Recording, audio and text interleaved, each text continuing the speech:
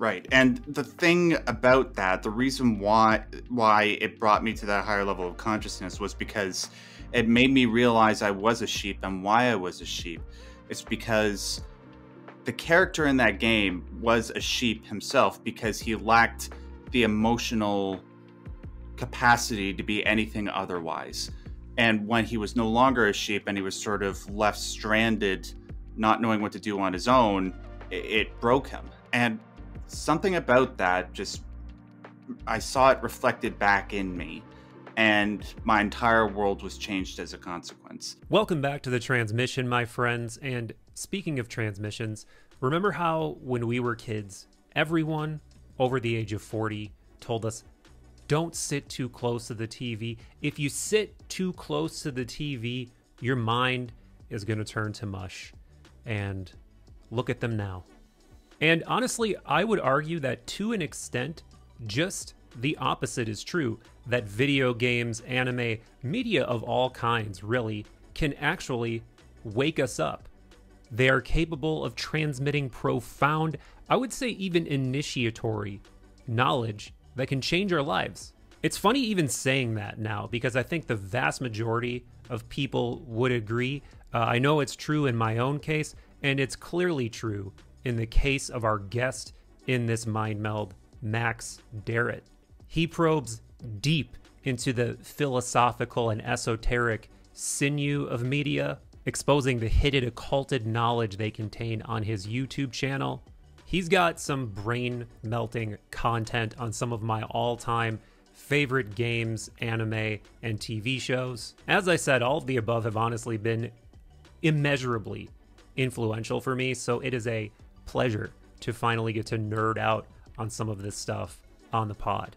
In this one, we riff on particularly influential pieces of media for both of us and how there seems to be this almost orchestrated effort to keep some of these symbols alive, an orchestrated effort to proliferate the substructure of media with certain esoteric hermetic symbols. As, of course, I always seem to, we also get into the huge influence of a number of eminent figures, particularly Carl Jung, when it comes to media symbolism, and much more. Quick note, Max Derrat is an anonymous content creator, so I've created something of an avatar for him, and I've added a lot more visuals than I typically do in these mind melds, not just to make up for the fact that Max has chosen to remain mysterious, but because we do get into a lot of specific pieces of media, and I thought it would be helpful to show logos, boxes, esoteric symbols when they come up in the conversation. All the links for the wise, wonderful Max Derrat are in the description. Definitely go subscribe to his channel. And of course, don't forget to boop, like, and subscribe here. You know how helpful it is. Speaking of subbing, do sub to Third Eye Drops wherever you listen to podcasts. I've been doing it for a number of years. We've got hundreds of audio-only podcasts with brilliant human beings that will never be posted here. And many psychic smooches to those of you supporting these transmissions over on Patreon.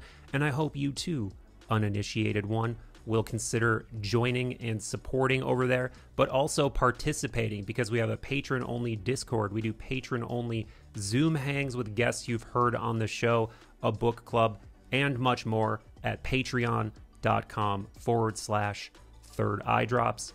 And with that, my friends, let's meld minds with the wise, wonderful Max Derrat. I really think we're going to figure some things out today, my friend, because we have some really interesting overlap in a way that I think, you know, I have some friends, and I'm sure listeners, that fall in to a similar basket category of multifaceted, esoteric, mythopoetic interests. Mm-hmm. But the way you put some of these things together is very unique, very impressive. So I'm just excited to riff with you and see what the... I'm trying to think of a good alchemical term. The union of our two opposites transmutes into. Mm-hmm. Yeah, man. It seems like we're, like you were saying also before we started, that we're sort of on the same wavelength. I watched a few of your videos just to see where we were at in terms of the same headspace. And it seems like we're into a lot of the same stuff. So, hopefully, because we know sort of the same language that we're both speaking, we might be able to uh, put some of those alchemical ingredients together and cover new territory. Yeah, and it's always much like, to continue that metaphor, it seems like it's always a continuous process of clarifying. Like most people are probably generally familiar with this alchemical process of taking some sort of base metal and purifying it, transmuting it, transforming it. I guess the word sublimating is probably the best word. Yeah. Sublimating it into this something that was just a vacuous, dead piece of matter to something that's somehow imbued with the essence of creation and God and enlightenment. And it seems, although it's like a nice process that's laid out in a few stages for us by alchemists. Really, it seems like it's a continuous, ever looping process. And Oh that's what I love gosh, about yeah. these conversations, man. Is there an opportunity to like clarify further, understand a deeper level? Yeah, yeah. Even like the the alchemists of old, even though there is hints of wisdom in their recipes, philosophically speaking, obviously, I don't believe in their scientific validity.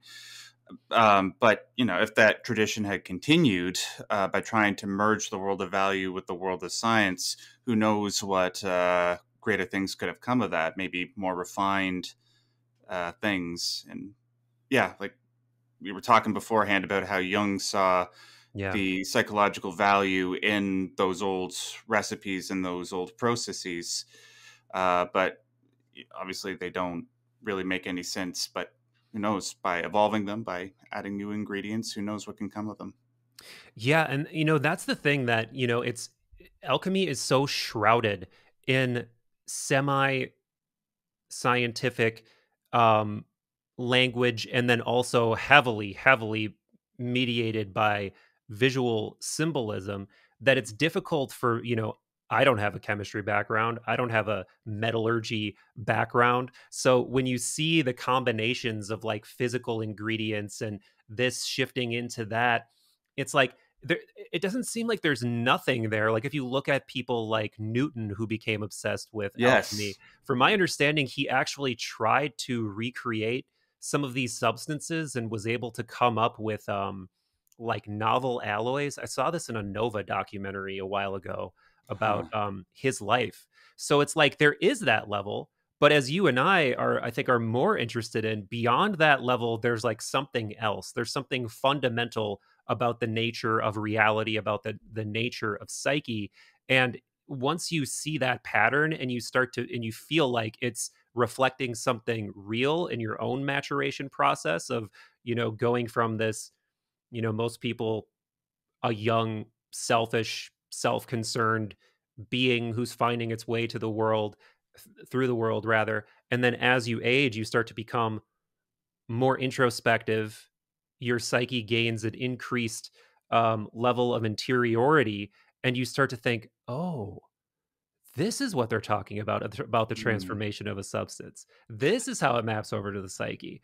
I Yeah. feel like they've known this all along, and I'm just like rediscovering it, and it's so difficult to like wrap your mind around. And I don't think I ever would have wrapped my mind around it, except for the fact that it's prevalent, man, prevalent, as you and your videos point out, throughout media, throughout video games, throughout anime, throughout movies. And that prevalence is something that I think influenced me in a way that I didn't understand from a young age. Like I didn't know what I was looking at when I would see references to, like, let's say hermetic terms or alchemical terms in like an RPG or something. But Hmm. then you see these words show up over and over again, like something as simple as philosopher's stone.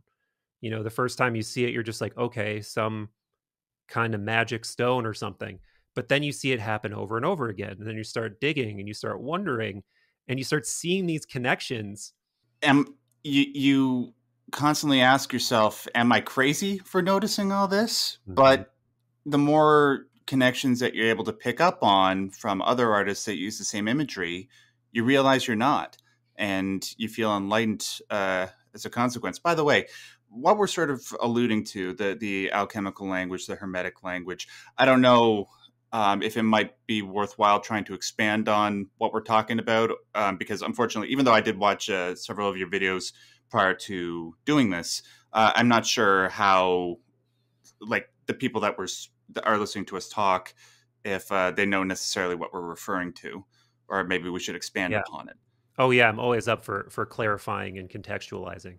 Okay, so in regards to alchemy, do you think it might be useful to sort of explain to people like what it is about it that could be utilized in the modern day, or like Absolutely. okay? So obviously, just a little bit of alchemy 101 for people that are listening. The reason why it died out is, well, obviously, science came as a consequence of the Enlightenment and the Industrial Revolution and the theory of evolution and yada, yada, yada, all the way up into the modern day.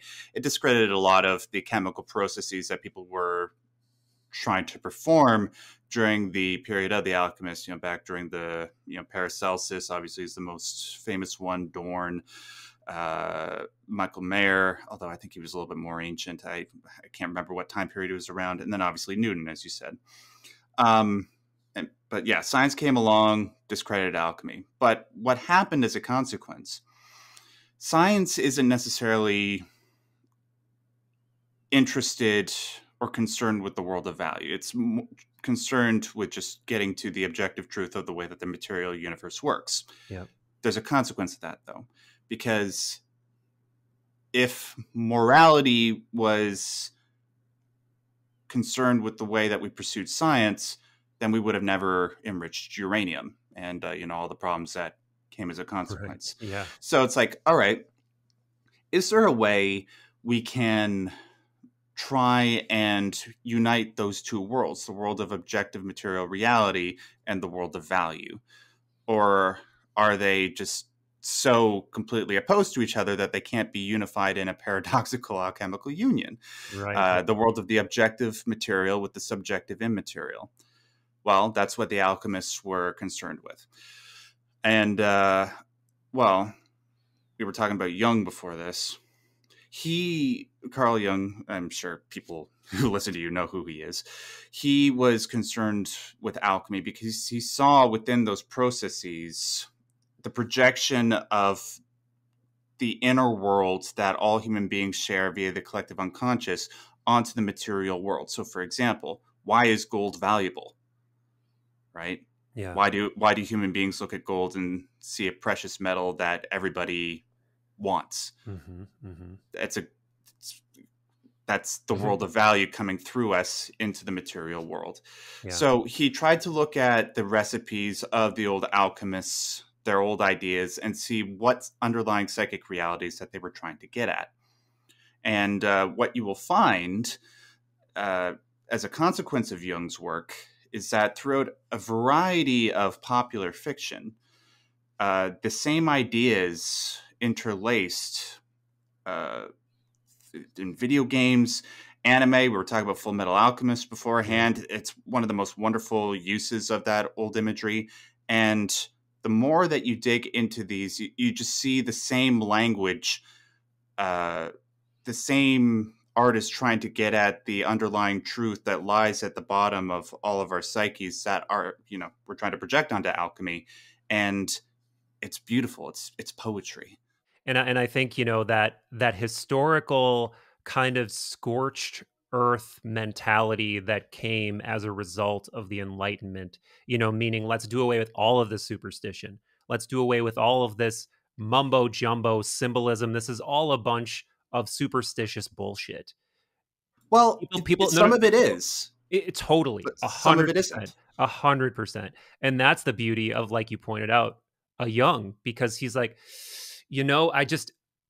I'm a psychiatrist, I'm a doctor, I'm a scientist, but I just cannot throw the baby out with the bathwater here.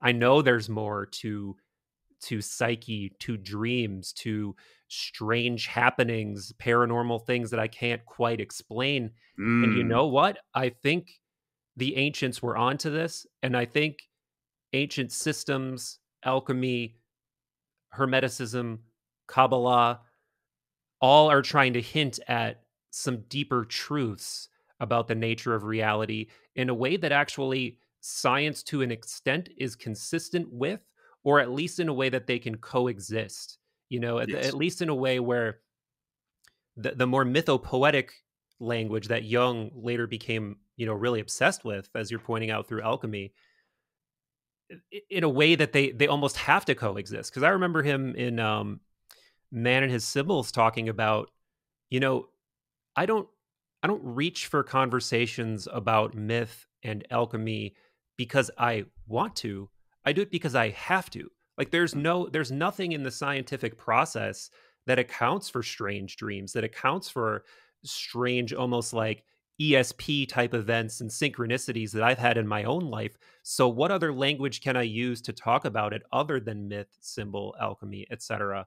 So and that's what always turns me on about Jung is that not only is he interested in these things, but he is deeply educated in the Western Oh yeah. analytical sense as well. And I'm always looking for those people that again, alchemically, are kind of marrying the two to sort of extract the ultimate wisdom from both ways of thinking.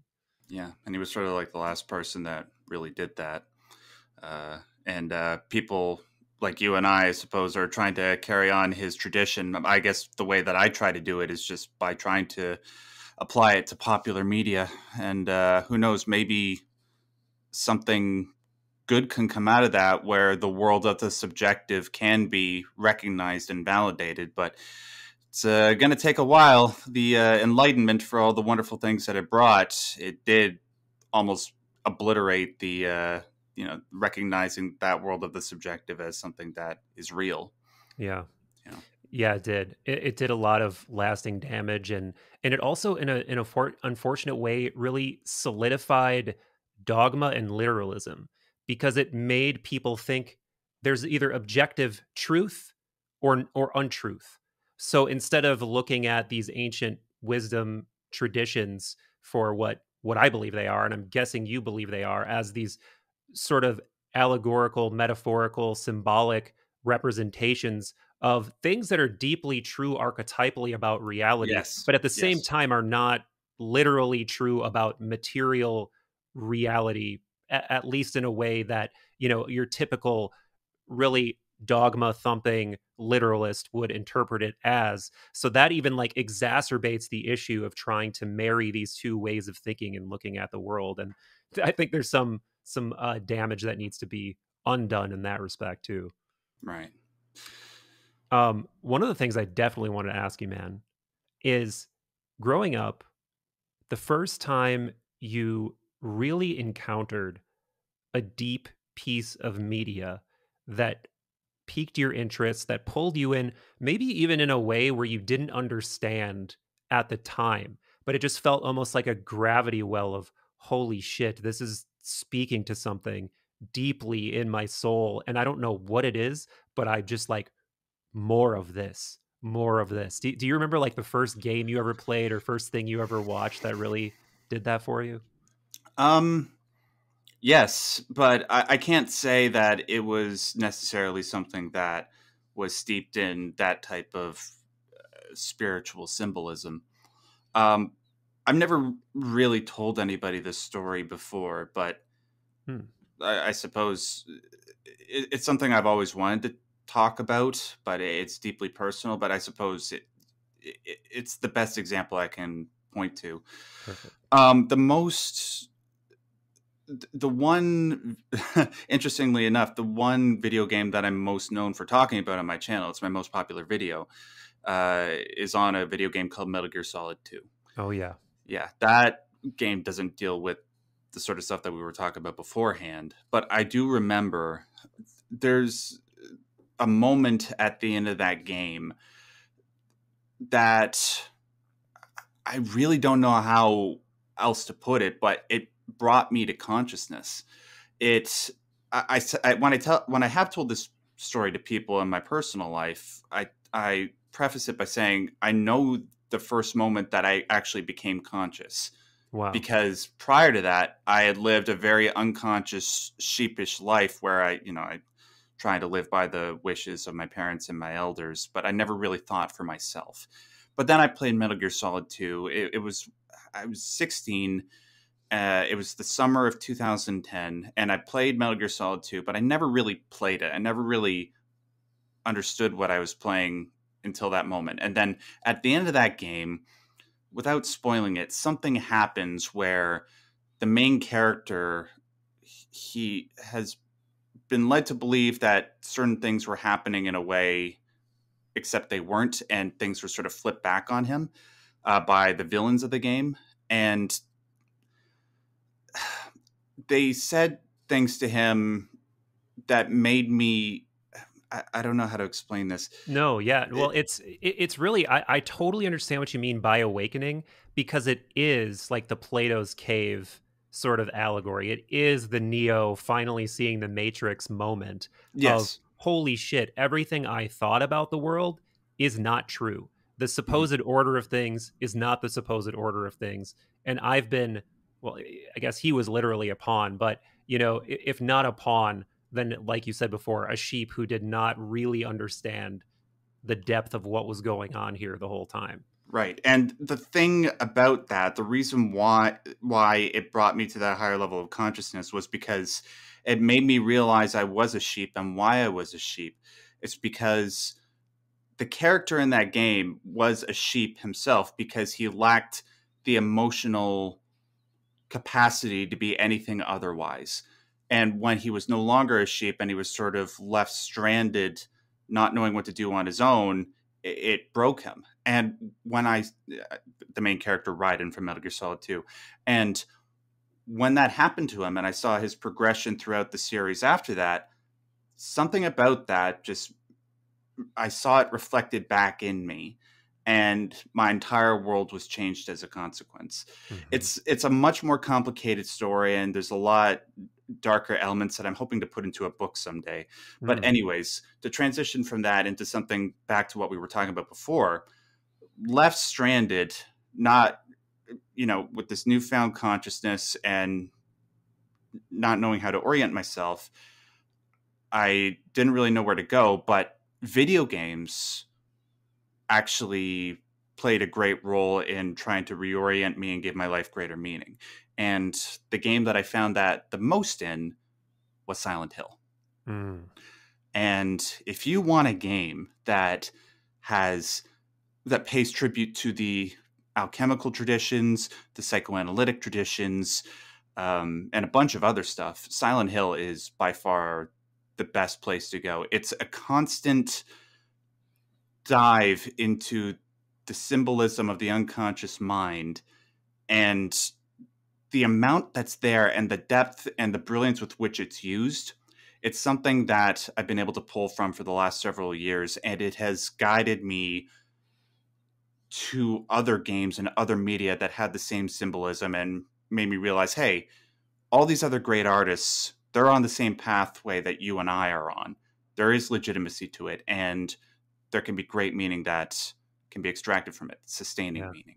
Yeah.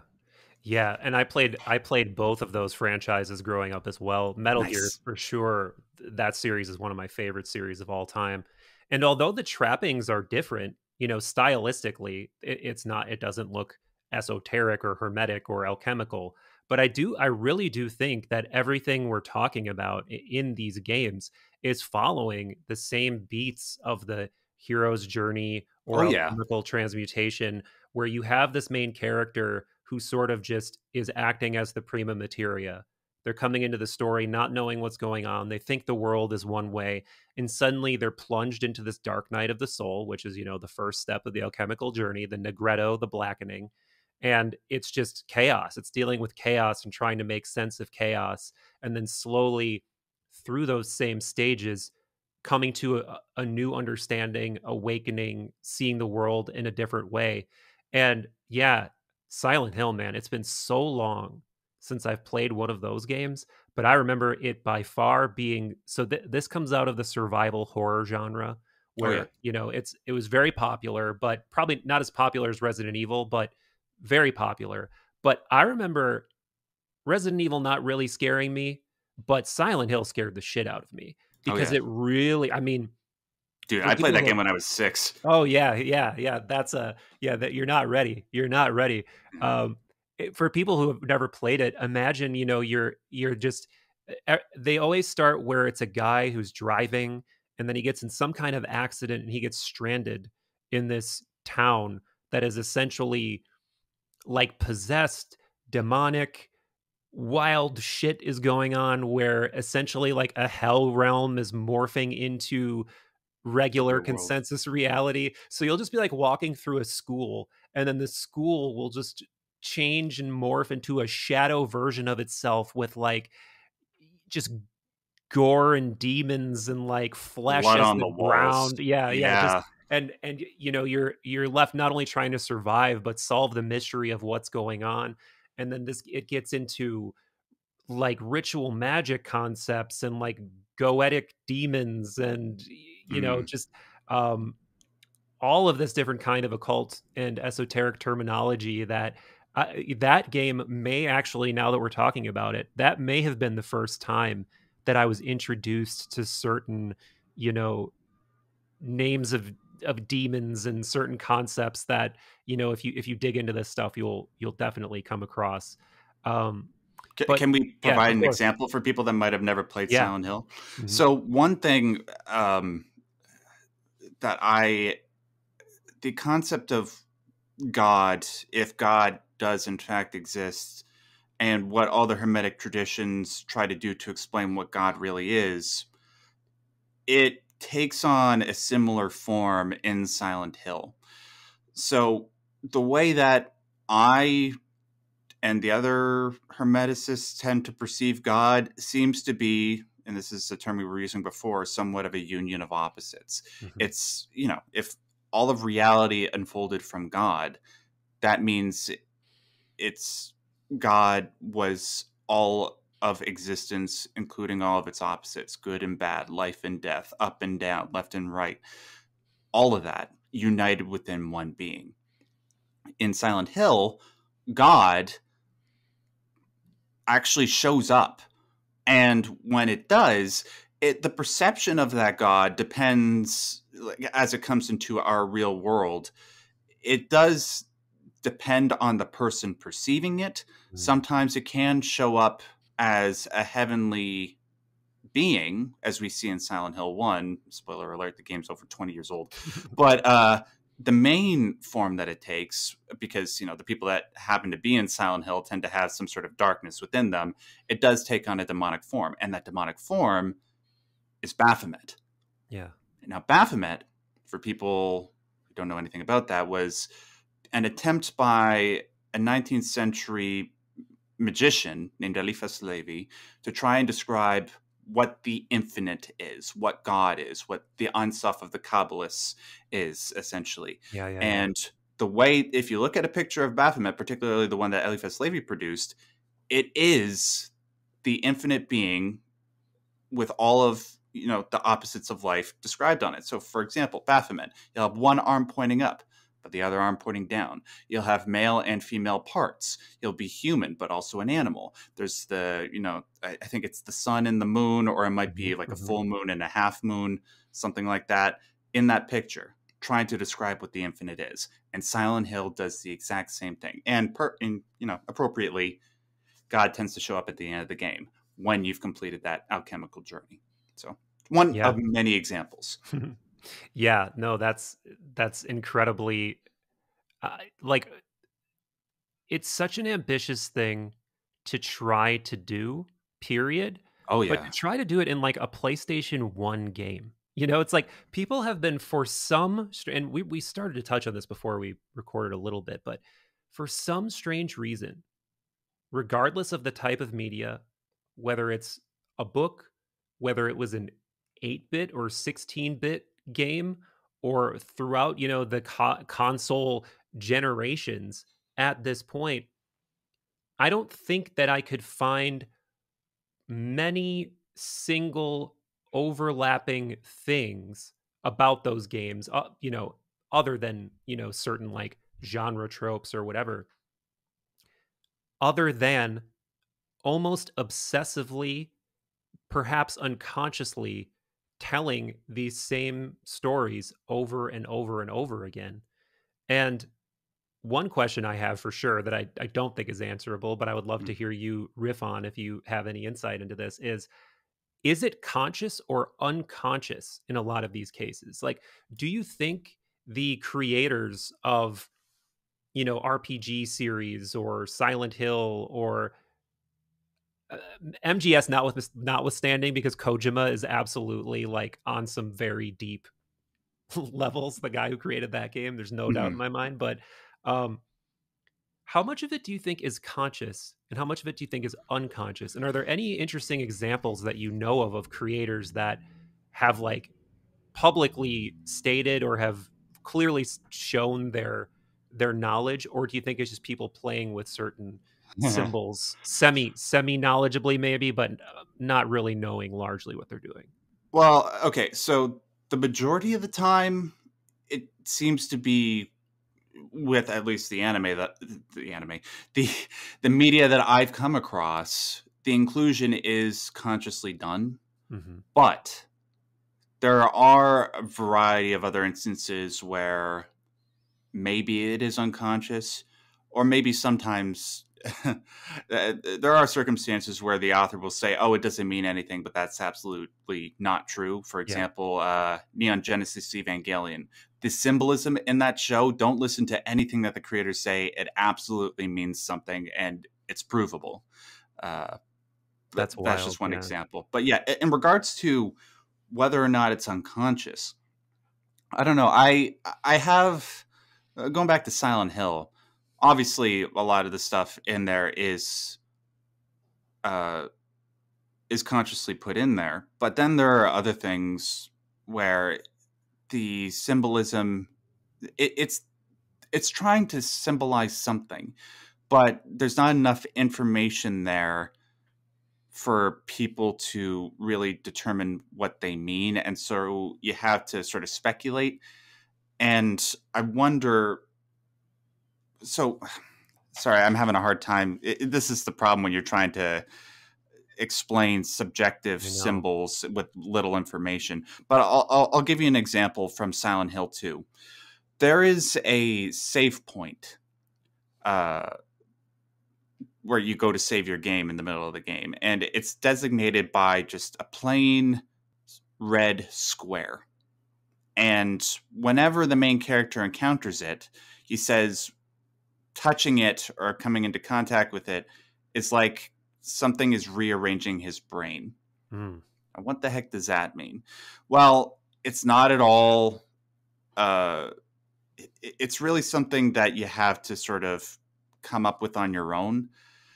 Uh, I theorize because of the first game's uh, reference to alchemical concepts that maybe the square was similar, because the square in alchemy represents consciousness, and red represents the gift of consciousness, the philosopher's stone. yeah. um, and the entire point of Silent Hill 2 is that the main character is trying to remember something, Mm, and by the time he reaches the end of the game, there's one save point near the end of the game where all the save squares, like a whole bunch of them, are plastered up on the wall, like, hey, you finally came to consciousness. It sort of symbolizes that. So I theorize that maybe that was a consciously made. But then again, the guy who I think included a lot of that alchemical symbolism in Silent Hill 1, he wasn't there for Silent Hill 2. mm. So was that something that was done that carried over somehow? Was there a discussion like, hey, this is what this means? Or did it just sort of come out autochthonously? Yeah. I don't Yeah. know. There are that's just I can probably think of a bunch of other examples that are easier to explain, but that was just the one that first came to mind. And sorry if that was a No, little bit that's obscure. not at all. No, it's super interesting. Okay. And, it makes me think too, going back to Jung, like maybe it almost doesn't matter how conscious it is because these archetypes find a way. Like they find a way to just bubble up into the unconscious mind through symbols, through dreams, through little, I think I should do something like this, or maybe I should put in something like, it comes to your conscious Yes. mind this way, like, oh, maybe I'll just do something like this. But you're It's more blind to the yes. actual origin of where that idea came from. And yeah, yeah, go ahead. It's more interesting. I I would I wish that I understand why artists don't want to reveal their intentions because it's more interesting that way. But I would love to find an artist. I'd love to talk to one of the original creators of Silent Hill and have them Yeah, say, "I genuinely didn't mean for it to be this way." But then I would ask them, "Okay, what do you think about this interpretation?" And then see what they say. It's like, yeah, maybe that did come out from within somewhere, and it does actually apply. yeah. You're That would be probably more right. interesting. Yeah, Yeah. yeah. I think. I mean, I even see, I try to think of, looking at my own life creatively as I've aged. One of the things, I used to be in bands and play music, and I was always trying to write really epic, evocative lyrics. But when I go back, like just the other day, I did the stupid, like, I want to listen to this thing. I haven't listened to it in a while. And just in a way, it's almost like you're looking at yourself cringily, but also, oh, this it's kind of cute, and oh, I see what I was trying to do here. But every now and then, I'll surprise myself with, whoa, I was reaching for that. I don't know if I Mm. was even conscious of that at that time or knew how to talk about it properly, but I see what I was going for there. And I wonder if that is kind of what's happening at times within media, where Oh they yeah. they they might kind of know what they're doing, but they don't fully know what they're doing. And that begs so many questions, about where ideas come from and the nature of reality, and what, how, this is one of the things I've seen Jung play with a lot in the Red Book in particular, Yep. where Which he he says, based his entire basis of theories on, by the way. The Red yeah, Book. right, right, right. So I think most people listening know about the Red Book at this point because it's something I mention fairly frequently. But it's this incredible work of art and like calligraphy and mythopoetic musings and visionary experiences that Jung actually went through in a very kind of dark night of the soul period in his own personal life after he had the falling out with Freud. And if you look at this thing, it is just an incredible multifaceted work of psychology and art and mythology and alchemy and all of these things.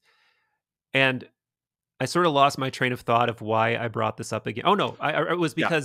because somewhere in the Red Book, I believe, he says something to the effect of, "We're being lived by forces we don't understand.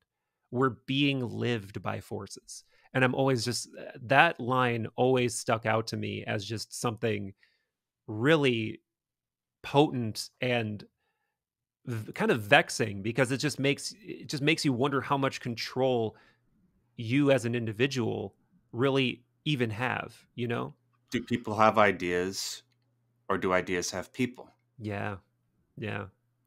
Are you familiar with there's a part where he encounters Philemon, the wise old man archetype. And do you remember what Philemon says about ideas? No, I don't. Please remind me. He says something to the effect of, you think ideas are yours, but they're more like animals in a forest or birds in the sky or something to that effect. Where it's just like you think these things are yours, but really they're a priori existing and you're just sort of catching them or noticing them Oh more or yeah. less. And it's our goal, I think, as humans, as conscious beings, to not have the ideas bend us to their will, Hmm. but for us to integrate them and bend them to our will. And then when we get to the point where, uh, I don't know, if it's in this lifetime, which would probably be only something accomplished by maybe like mythical figures like Jesus and Buddha, or over the course of many lifetimes, then when we bring all those ideas into our control, maybe you achieve that level of divinity. Yeah. So, You know what I mean? oh yeah, for sure. I definitely know what you mean because it always does feel like it's just it almost takes some sort of impossible mythological act to ever really get to that kind of a point. Um, oh, I was going to ask you this. Have you ever heard of the sort of myth of the hidden? It has different names, but like the hidden White Lodge, or just the hidden lodge, or the secret brotherhood. Have you ever read into any of this stuff? What you mean, like the Golden Dawn? Similar, kind of similar. Okay. So No, yeah.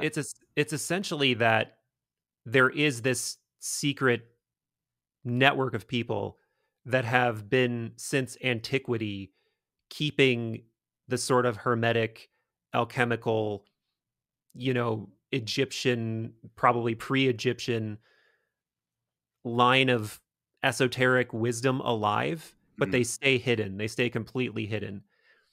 And that's one of the things that, in my more conspiratorial, more, red pilly moments, it would connect a lot of dots in terms of what we're talking about, in terms of Huh. why these things sort of just stay right in the little symbolic substructure of media. But then, if you probably look at your own life and I look at my own life, no one had to tell me to be interested in these things. I was just interested in them. So that's probably the more likely Occam's razor. But yeah, I wanted to throw that your way. uh, Whether or not like an actual society like that exists, it's I don't know. It's interesting. I would say like, well, the Golden Dawn, the Hermetic Order that existed, I think, in the last century, they maybe tried to do something like that, but whether or not they were able to do something sort of consistent, what the original magicians tried to do, like we were talking about before, where they actually tried to take magic and unify it with objective science. Because it seems to me like, as much as the Golden Dawn did operate using a lot of the imagery that we talked about, it didn't really seem to be. It seemed to be more like a fad. I might be wrong about that though. Yeah. But as far as like actual societies that make use of this ancient knowledge, I don't know. Maybe, who knows? Yeah. I can't point to anything, but it's an interesting thought. And as far as just to quickly circle things back to video games, it's an idea that certain video games I've played have theorized about. Have you ever heard of a game called Control? No. Okay, that's a game that came out about 4 years ago. It's made by the same guy that did Alan Wake and Max Payne. Oh, okay. Yeah, and he's like huge into Jungian Mm. symbolism. He even, calls certain enemies in his games the shadow. And it Mm. is the actual Jungian shadow. Dude, if you played that game, it'd be like Candyland for you. It was for Yeah. me.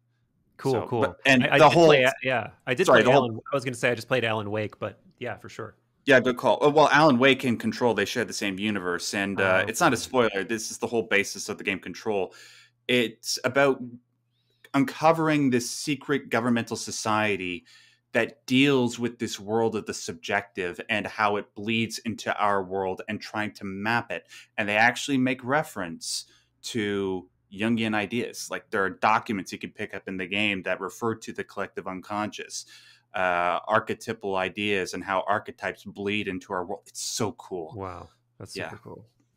Yeah, man, it's really compelling. I think the first time I ever came across that idea, other than, I mean, I think everybody has this notion that there could be some hidden group orchestrating things, whether it's the Illuminati or New World Order or whatever, like language you want to wrap around it. I think the first time I ever encountered this idea of there being a secret hermetic lineage that spanned all the way back to ancient Egypt, or maybe even like antediluvian, pre-flood, whatever, is Secret Teachings of All Ages by Manly P. Hall. He there's like a whole section of that book that deals with Egypt and like the origin of the supposed hermetic initiations and wisdom and stuff like that, and how it relates to the pyramids and et cetera, et cetera.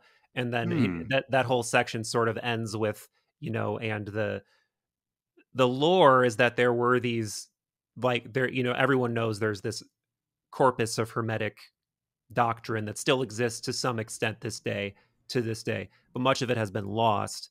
but there's supposed to be like a certain amount of books, like 40 whatever books, and only this many survive.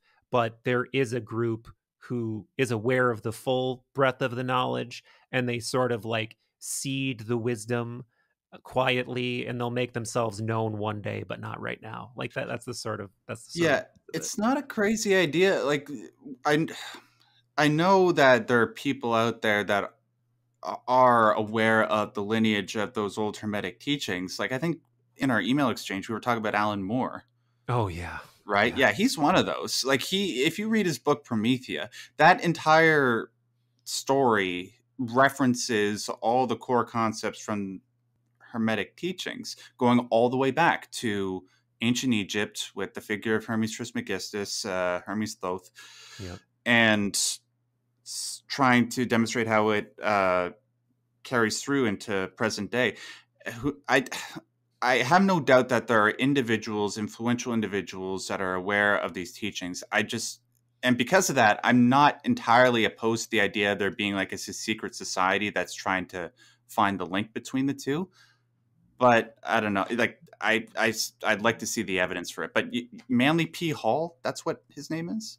Yeah, yeah. So man, you're gonna love diving into him. Okay. He was this he was just this genius by who. So he wrote this book called The Secret Teachings of All Ages in the early 20th century, and it really is an impressive, thick tome of wisdom the world over, from ancient Greek to Egyptian to Eastern ideas and Masonic ideas and all these different schools, and kind of combining it all together and analyzing the central themes. And dude, he wrote this book in his early 20s.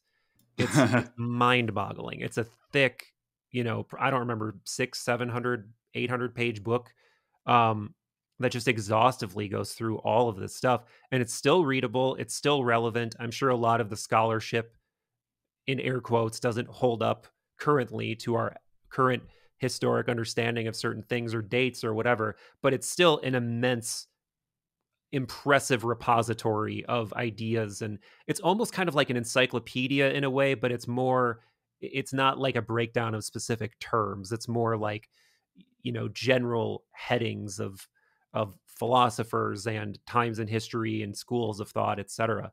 But it's just a great resource to have, and I'm sure it would spark a lot of things for you, and it just be a really good resource for when you come across things too, and you're doing, like, oh, I wonder if there's anything in Secret Teachings of All Ages about this. Oh, turns out there is. There in more often than not, at least, it seems to be the case. Yeah. But Well, yeah, that's actually, I'm definitely gonna try and download that onto my iPad when we're done, because that sounds fascinating. I've been trying to get a hold of sort of like a French version of that, because a friend of mine who lives in France, I can't remember the name of the author of the book, but I was trying to get a hold of it because it was a compilation of like symbols and their meaning from a French psychoanalyst, mm, but it's written in French, and thankfully I speak some French, so I could read it. But hearing about this, and I'm assuming it's in English, yeah. will be a whole lot better. So thank you. Yeah, no, no problem, man, no problem. Yeah, yeah, and in a lot of ways, I guess it's weird to think, because he was so young when he wrote it. I'm guessing the ideas of Jung probably were not super prevalent yet, because I think Jung's own journey into this was, going more so down the straight and narrow younger in life, and then coming more to these topics that you and I are so obsessed with later on in life. Yeah. But yeah, man, that would have been just figures that I would love to hear converse, or love just to get together and talk about topics. My God, man, my God. And there are lectures you can find by Hall too. Like there's tons of free lectures on Spotify, YouTube. He's got some great stuff, and he really saw the way that things were going in terms of like humanity needing to find very similarly to Jung, in that although we're sort of on the other side of the scientific enlightenment, there is all of the spiritual common ground. There are central ideas we can gather around, and sort of use these ideas to buttress and propel society in a positive direction. And he even like gets into like space, like how spacefaring and, kind of spreading consciousness and wisdom and life across the cosmos is also a spiritual calling and Mm, stuff of that nature. And yeah, he's great. He's really great. And he has a awesome. very a gentleness about him. He's not one of these weird esotericists that you're like, I would not be surprised if you're drinking blood inside of a pentagram, like in your He's in not your a in your Crowley basement. type. Yeah, yeah. But we can't skip over Alan Moore, man. Alan Moore. Oh my God, another one of these figures, Yeah. like you just pointed out, that is just the level of wisdom is so deep, and that graphic novel series in particular, it might be a little more obscure than some of his more popular stuff, like Watchmen, of course, but yeah, Promethea is really incredible. I've only read the first volume of it, but Mm. it's it's incredibly Volume 2 is beautiful. where it Yeah. Oh, really picks up, man. Like cool, he, cool. without spoiling anything, just a general synopsis. Promethea is the main character. Uh, well, Sophie Banks is the main character, but anyways, uh, she goes into the world of the subjective, like I guess what the Gnostics would call the pleroma, or what Jung would call the unconscious, and her journey through that follows. It's like going up the tree of life from Kabbalah, from Hmm. the Malkuth state all the way up to the Kether crown state, and it's so trippy, but it's so cool. Unfortunately, because it is so laden with esoteric imagery, I think that's part of the reason why it wasn't as popular. Because people would be like, "Wait, I feel like I'm being lectured to rather than reading a story."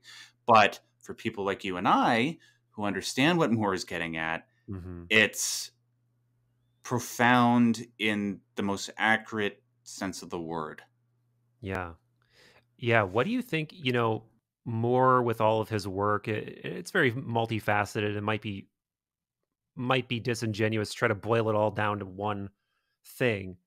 But what do you think Moore is trying to do with his work? Do you think he's trying to weave magical principles into his work in such a way to almost like cast a spell? Or do you think it's a little less, you know, direct than that, and that he's just trying to communicate these central themes and ideas? Or what are your thoughts on Uh, that? I think it's mostly him trying to bring the world of meaning and value back to the forefront instead of making the universe as we understand it just one based around objective materialism and devoid of value. Although I will say, Moore is enough of an eccentric figure where I wouldn't put it past him to try and cast a spell over everybody. I mean, he Yeah. did try to convince everybody that the world was going to end 6 years ago.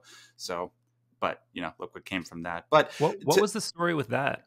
um, I I don't know how he came to make that particular prediction. He just said it was going to end in 2017. Oh no, wait, no, I remember. He actually lays this out in Promethea. He said that humanity's knowledge had been growing at such an exponential rate Oh, okay. that at some point it was going to reach a apotheosis, and when that happened the world would end. And I don't know how he made this particular calculation, but he said it was going to be 2017. But I Hmm. mean, look where we are. But who knows, maybe when AI comes about and we birth AI Jesus or something, he'll deliver us and the world will end. Yeah, right. That's a conversation I've had on my channel, Well, but well, that's too complicated. Yeah. that's an interesting union of opposites idea right there, because right now we see that technology as an other, right? This is Mm. digital, we're analog. That's silicon, we're meat. But there is going to come a point where the two merge, and we see it as us probably implementing a tool, an adjunct to our consciousness. But and I think that that's more true. I'm not as much of a sentient AI person for reasons we can definitely get into if you want to, um, but it could be, just for the sake of fun, it could be that it sees us as a means to evolve as well. And what happens when these two forces seeking evolution combine. That Mm. that really could be like some sort of strange moment of transmutation. Have you ever played Deus Ex? Only a little bit. I'm not well enough to know like the the full Sure. gravity. Yeah. Well, I'm just bringing it up because what you were just saying there about what would happen when the natural world and the mechanical world combine to create something more divine. Deus Ex deals exactly with that, Mm. and it does it so well that, with one exception, I think it's the most profound game ever made.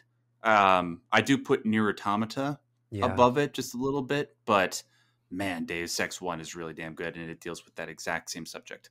Yeah. And I did play Near, but I didn't finish it. So Mm. that's one that I've meant to go back and play because it does have just this amazing atmosphere, and you can tell there's so much more going on underneath the surface. But I didn't even really get to the part where you start to put the pieces together. But yeah, that's Mhm. just a really great game too. Yeah. But anyways, back to Moore. What is he trying to do? Yeah, he actually outlines this a little bit in Promethea. It is just him trying to demonstrate that, look, he does not deny the value that comes from reason and science and the benefits that it has brought the world. But what we have lost, and we talk about this right at the very beginning, what we have lost as a consequence is a belief in the existence of the subjective, of the world of value, of the immaterial. And what it seems he's trying to do by mixing and matching all these different esoteric images from Kabbalah, from tarot, from alchemy, as he does in Promethea, is demonstrate that, look, there is something at root at the bottom of all these images. And it would do well for humanity the world over to meditate on them, to re-experience them and remember why these images held such value in our consciousness before.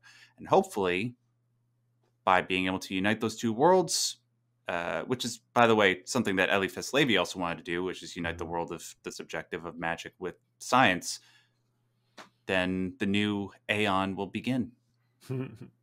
Yes, yes, that's Mhm. a powerful image right there, and a rich one too, with a lot of different ways we could approach that question. But Oh, just one yeah, go other ahead. thing very quickly on that matter.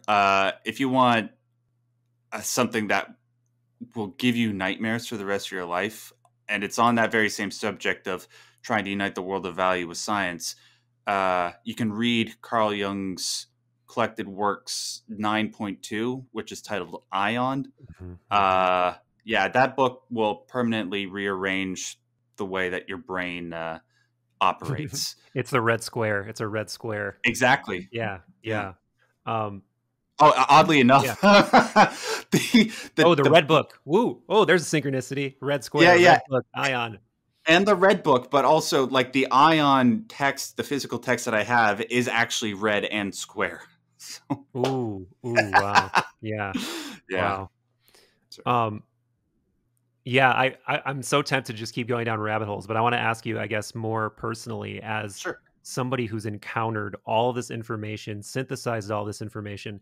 And I find too, man, making content about this stuff, writing about this stuff helps solidify your own thinking and your own thoughts and perhaps even beliefs, because you really have to say something. Like when you decide to make something, it goes from thinking, considering, ethereal and up here, to putting it down on paper, to publishing it on YouTube for you, hundreds of thousands of people a lot of the time, or millions sometimes. And so you got to really understand what you think or what you suspect.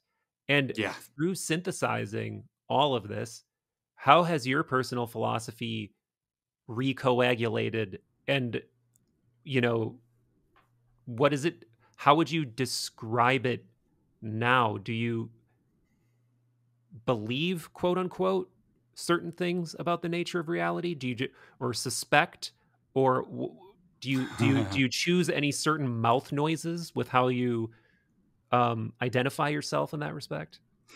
um, that's um, that's a broad question, man. I don't know. I mean, it's impossible it's definitely the case that by going on this journey that I've been on with YouTube, by trying to find the underlying meaning that various artists are trying to get at through their art, specifically through video games, but I've also talked about anime and TV, that my perception of the world has changed. To what degree and how it influences my belief, it's hard to say. Even though I'm very interested in the world of the subjective and all this esoteric imagery, I do still struggle with trying to determine how quote unquote real it is. Mm-hmm. I suppose you could say that in respect to some things that I have learned, I act as if they are true. But I struggle to say whether or not I believe that they're true. Mm-hmm. So, what's a good example? Oh, well, the whole notion to sort of demonstrate what I'm getting at, the whole notion of unifying opposites that's at the core of alchemy, of alchemical doctrine. Yeah. I call myself an alchemist, and I have on my channel primarily for that reason, because I believe that anything that can be done to further unify opposite elements is the right way to go and not to drive them apart. And so, like, whenever it comes to any sort of polar opposites, this is how I approach politics, for example. I Yeah. try to find ways where I don't exacerbate the tensions, but I try to hear both sides and find ways where I can bring them together. So, in that sense, I act as if divinity as a union of opposites is true. But is it true? Right. Who Yeah. knows? Is it ontologically true? Is there really something out there in existence that this is all speaking to, or is it just some artifact of the human psyche, some way that we're compelled to think for some strange reason that we can't quite explain? Maybe it just stems from our fear of death, or our, a sort of like pareidolia, where we're always looking for a pattern, for a something, for a reason. And yeah, I mean, I think And as a thinking person, you have to leave possibilities for both. But I definitely share your interest and obsession with digging into it. mhm, Yeah, yeah, what were you gonna say? I was going to say you have to consider the possibilities at all times about whether or not what you're thinking about is true or not. Yeah, So that way 100. you don't get, you don't fall into down the path of dogma or ideological sheepism. Yeah, And it's harder. It's a more difficult path, but it's the more rewarding path. And I would much rather be on this path than any other. 1,000%, man, a Mhm. 1,000%. It reminds me of, like, there's that quote from Jung about it sounds like every time you say it, it sounds like you're so full of yourself, but it's something to the effect of like being like I can't remember the exact quote, but it's something to the effect of like the wise man is lonely because of how much he knows. It's like the more knowledge you accumulate and the more you try to synthesize it and make sense of it, the more difficult it becomes to reach a final answer, and the more alienated you begin to feel from traditional ways of thinking about the world as a result, because nothing's that simple. It's not as simple as like these cartoonish binary politics that we have going on in the Western world. It's not as simple as like there's either a God or there's not. It's not as simple as there's either consciousness or there's not. There's all of these like just extraordinarily nuanced, complex, deep questions that are roiling around in your head, and the more you look for answers, the more intense the like lack of clarity becomes in a certain way, because you're always adding new factors, new spices, and it's creating more gray area. And but that is the way of the, to again to sound so cheesy, but that is the way of the philosopher, right? Like that is the way of like loving wisdom, as that word literally means. It's like if you want wisdom, you can have it, but it's a Pandora's box, and there's going to Yeah. be more. There's going to be more, and there's going to be more questions. Look at what happened to Jesus. Look how Yeah, the world treated him for no, the pathway that he took. exactly. Exactly. Um when you decided to do YouTube and dive in to these kinds of topics, what was like the first video of this kind that you did that you were like, I'm going to do this. This is a new thing for me, but I can't not do it. Well, there's two answers to that. When I first realized that I had some aptitude at being able to explain some difficult concepts for people, it was when a video game called Inside came Mm, out in 2016. Great game. It's very short to get through, and the entire story is conveyed purely through images. There's no dialogue in the game, and as a consequence, people are like, "Wait, what happened exactly?" So I did a video explaining it, and for the longest time, that was my most popular video. I think it's almost at 2 million views.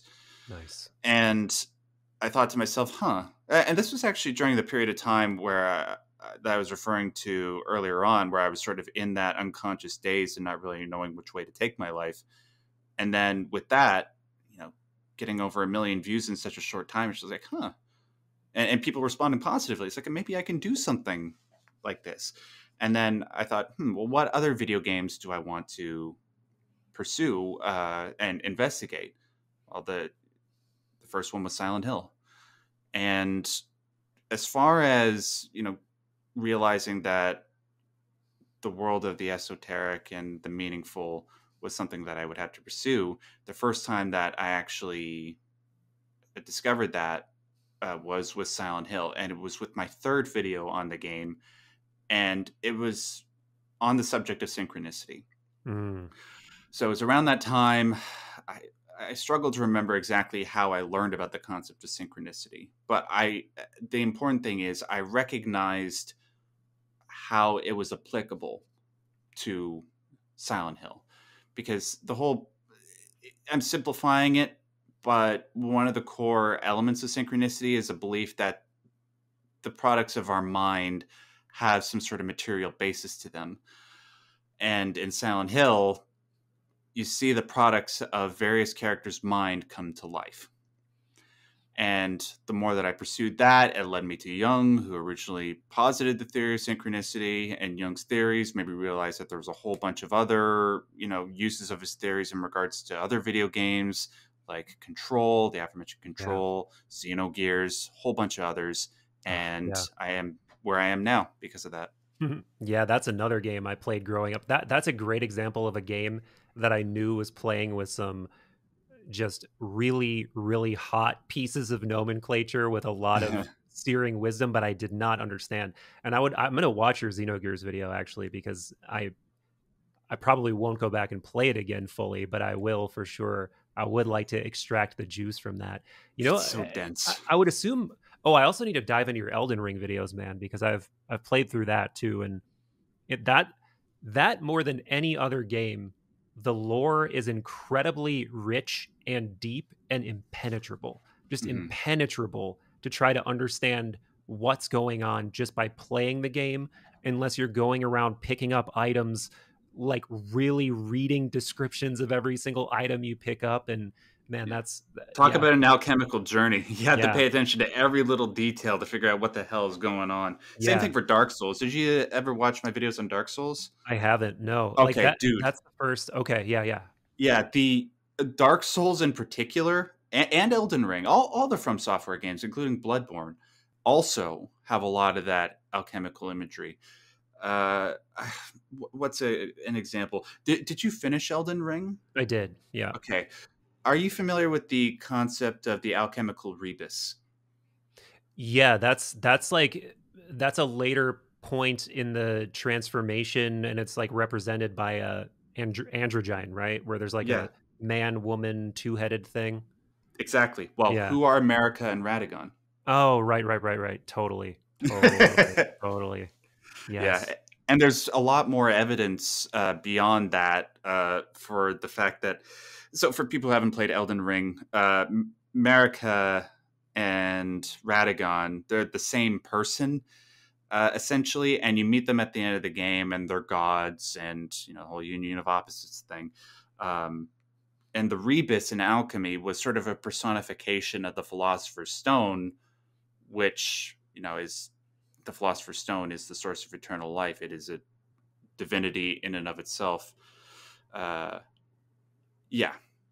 So Yeah. that's one of many examples. I could also get into how they use mercury and like the Tria Prima from there's so much there. Yeah.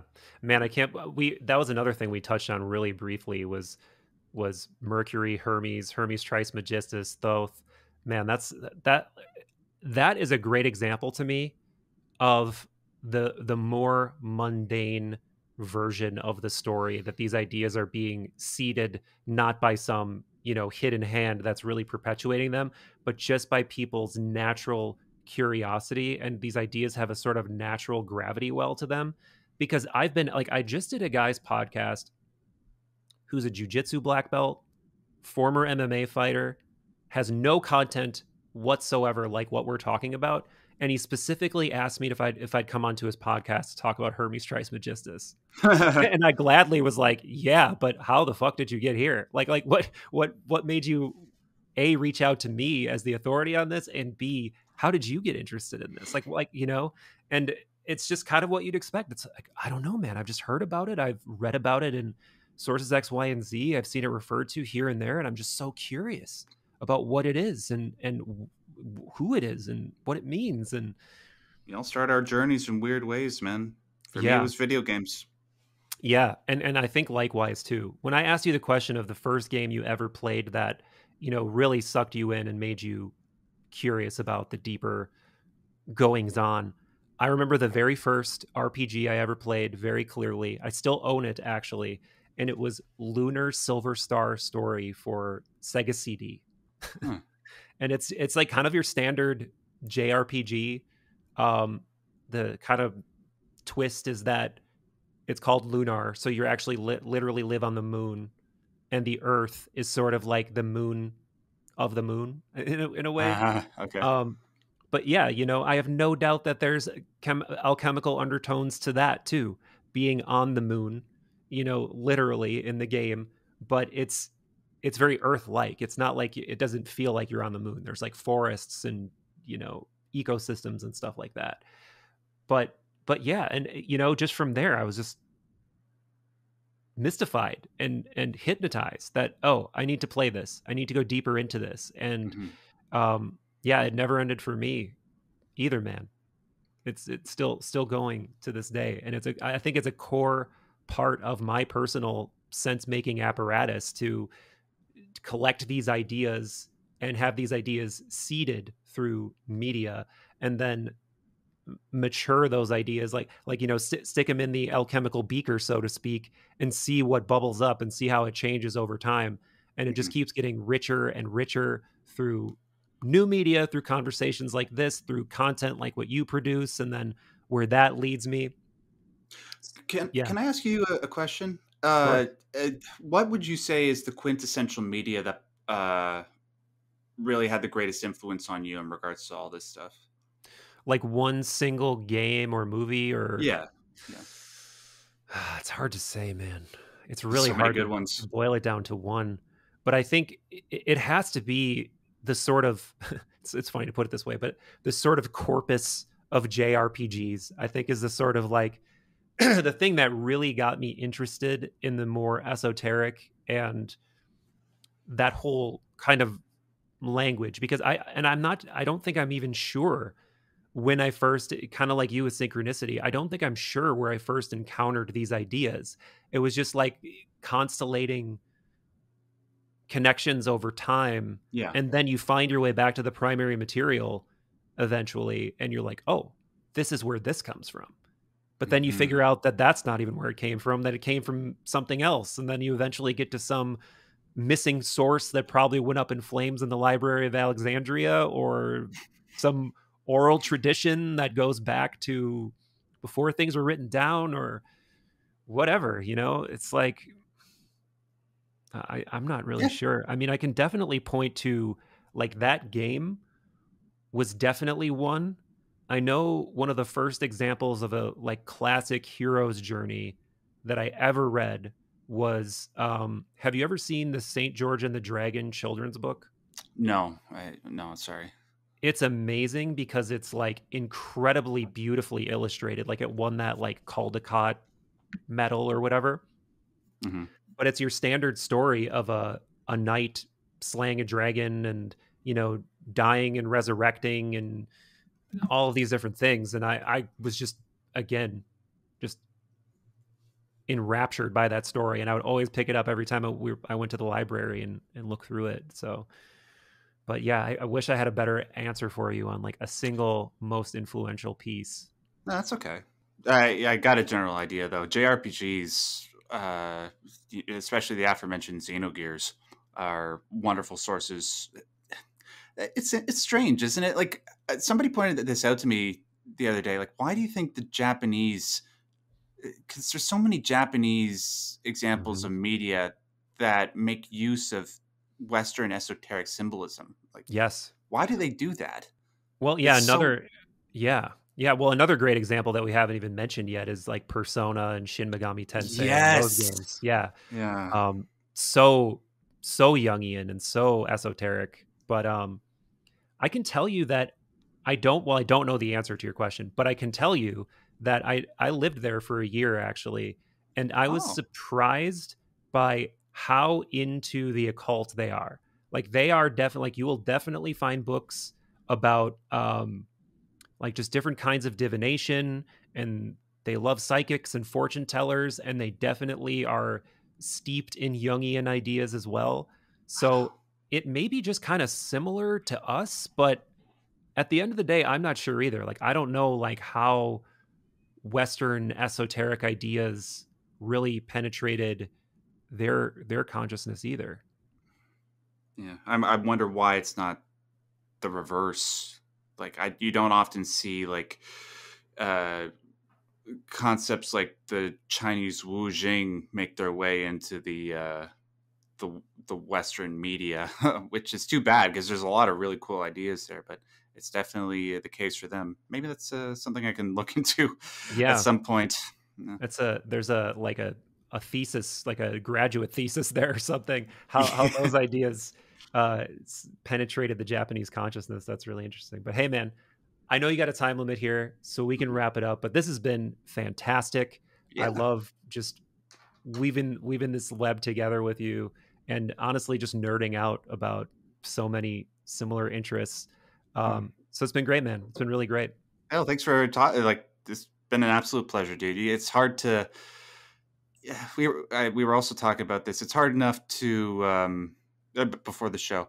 It's hard enough to find people that share common interests in regards to stuff like this, and it's even harder to produce content like this for an audience that will listen to it. But when you find them, it's a great pleasure. It's like Yes. discovering the actual philosopher's stone for yourself. It is true. It is true, man. Because you're like I said at the top, we're bringing our two minds together, and for a little bit at least, we're making some kind of weird epiphenomenal little philosopher's stone of conversation or something or something. And there's so much more that we needed to talk about. We didn't even get to Full Metal Alchemist, I which I know know, you wanted man. to talk about. I know. Well, I'm definitely happy to have you back if you want to do it again. Hell yeah, man! Name the All right. day. Sounds great, brother. All right. We'll wrap this.